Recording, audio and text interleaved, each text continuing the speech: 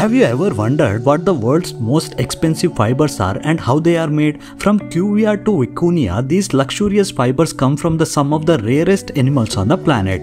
Qiviut, for example, comes from the soft undercoat of the muskox, which is harvested by hand and then spun into yarn. The fiber is incredibly warm and lightweight, making it perfect for cold weather clothing.